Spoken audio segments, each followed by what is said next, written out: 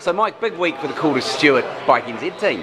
Absolutely. I think years gone past we've had sort of bad weather, but this year particularly looks like it's going to be great weather, so it's going to be great riding. Hopefully we'll get a bit of crap weather later on in the week, but we've got a good team. Calder Stewart and Bike NZ have put together a well constructed team, and we believe we've got a really strong team, so it's just a matter of getting in there and doing the work.